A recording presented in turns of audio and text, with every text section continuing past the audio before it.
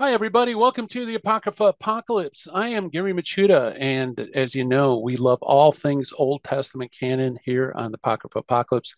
Today is February 20th, 2024, and it's a very important anniversary date.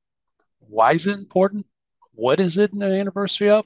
Well, we're going to talk about that in this episode. So fasten your seatbelts, folks, because the Apocrypha Apocalypse begins right now.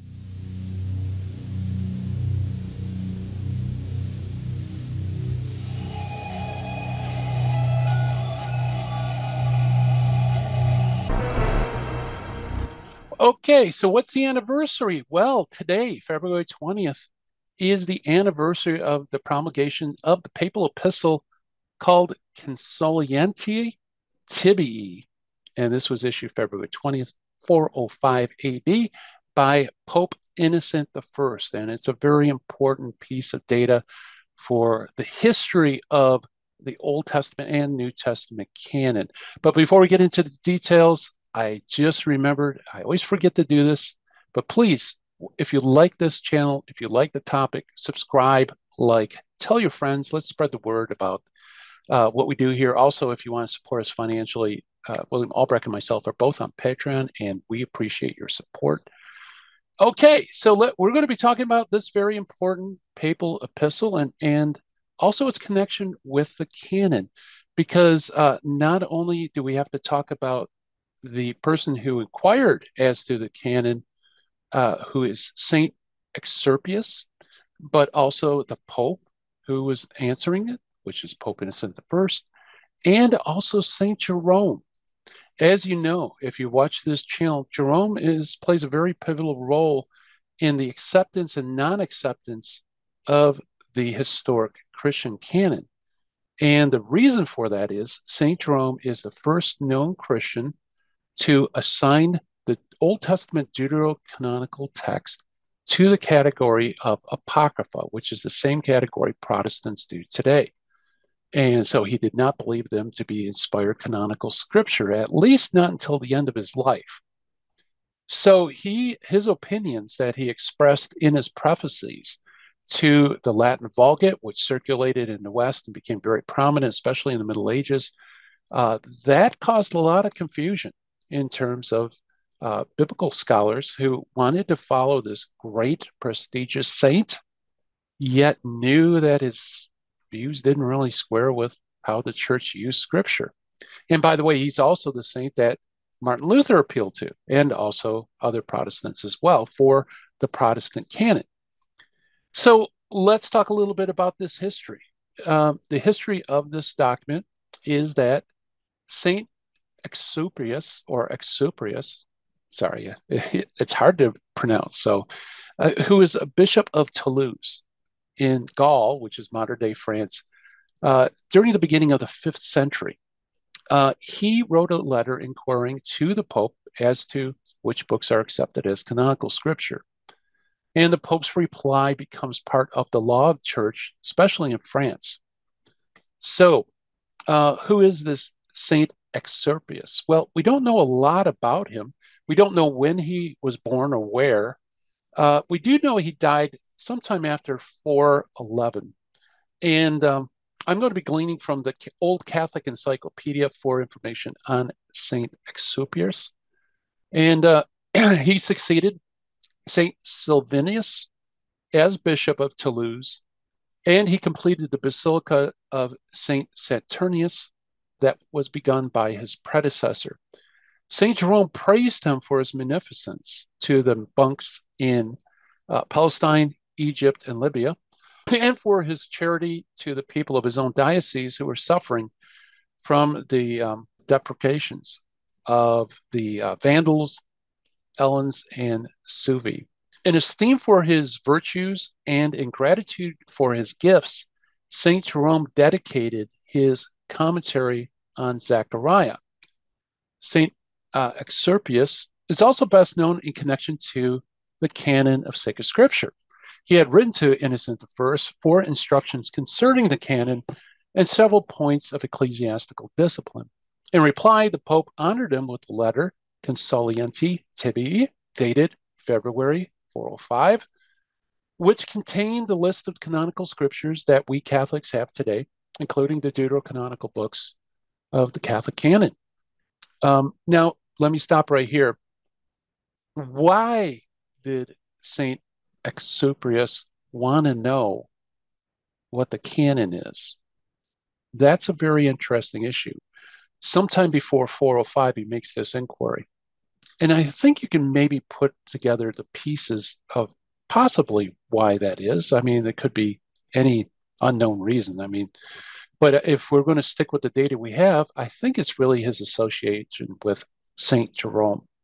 But continuing on in the article, the Catholic Encyclopedia says from Jerome's letter to Furia of Rome in 394, and from the Epistle of St. Paulinus to Amandus of Bordeaux in 397, seems probable that Exsuperius was a priest at Rome, then later at Bordeaux, before he was raised to the episcopate, although it is possible that in both of these letters, reference is made to a different person. Let me stop there. You know, it's interesting with such an eccentric name as Exsuperius that there would be more than one person named, but believe it or not, there were. Continuing on in the article, says, just as when he became bishop is unknown, that he occupied the see of Toulouse in February 405 is evident from the letter of Innocent I I mentioned above, and from the statement of St. Jerome in a letter to Risticus. It is certain that he was still living in 411. And it is sometimes said that St. Jerome reproved him in his letter to Riparius, priest of Spain, for tolerating the heretic Villigantius. But as Villigantius did not belong to the Diocese of Toulouse, St. Jerome was probably speaking of another bishop. Exsuperius was early venerated as a saint, and even in the time of St. Gregory of Tours, he was held equal in veneration to St. Saturnius. So, very holy, very humble bishop of Toulouse, one who had frequent contact with Jerome as early as 394, 397. We know that he must have had contact and correspondences with Jerome, but precisely what the nature of that is, it's hard to say. It's hard to say. By the way, those two dates, 394 and 397, come very close to some other dates as well. For example, the councils of Hippo Regius in 393, Carthage 397. That certainly corresponds to that date. And then you have 405, where Pope Innocent writes his letter.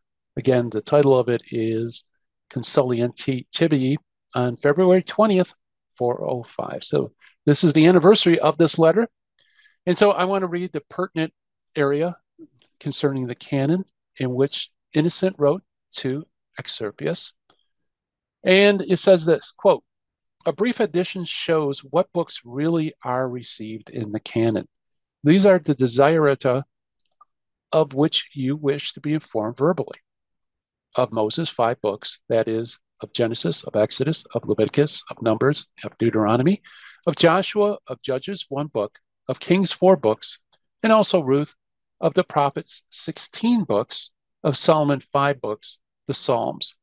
Likewise, of the histories, Job, 1 book, of Tobias, 1 book, Esther, 1, Judith, 1, of Maccabees, 2, of Esdras, 2, Perpolipnum, 2 books, by the way, that's Chronicles.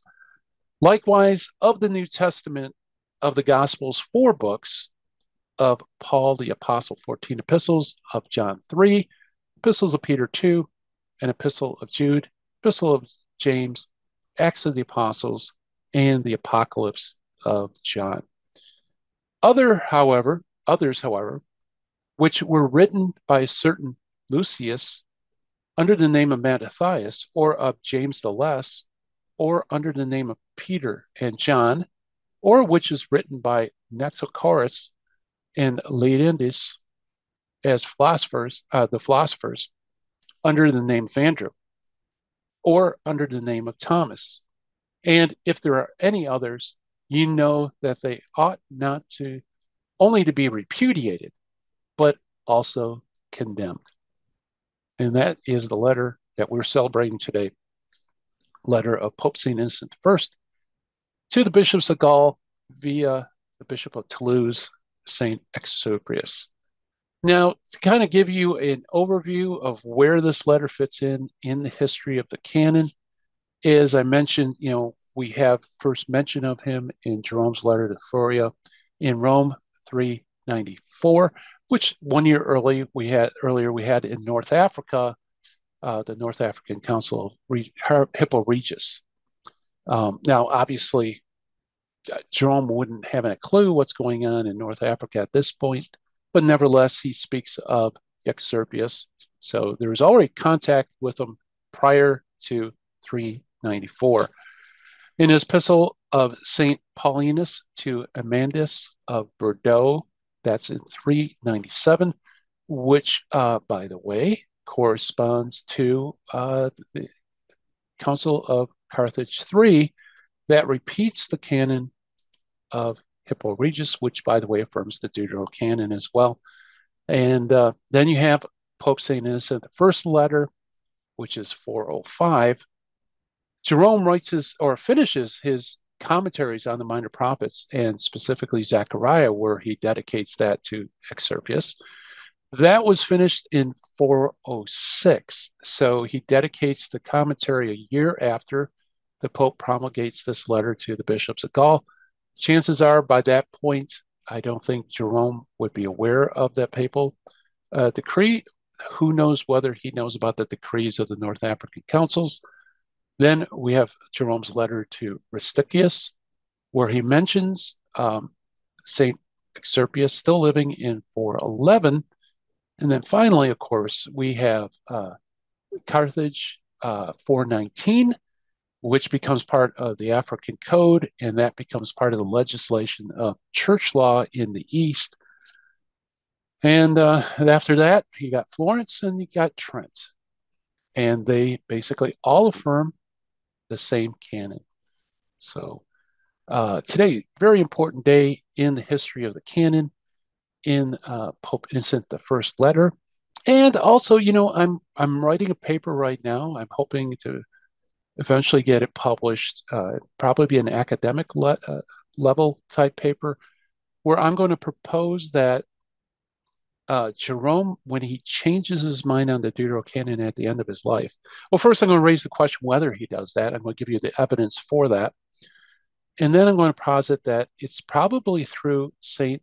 Exsuperius that he learns about Innocent I's canon, and that's why he changes his mind and goes along with church law on the issue. And that's my theory, and I'm putting a paper together to try to at least put all the puzzle pieces on the board and let you decide whether you think that's what happened or not. There's really no way of knowing. We don't have any direct evidence of this stuff, but very interesting stuff indeed. All right, so this is a short video. I hope you enjoyed it. An important anniversary date. Again, like, subscribe, do all that stuff. Let's get this site visible, this channel visible, so we can help people learn the truth and unveil the truth about the so-called Apocrypha. And again, also William Albrecht and myself, we appreciate your support on Patreon. Until next time, I'm going to have a great week. Bye-bye.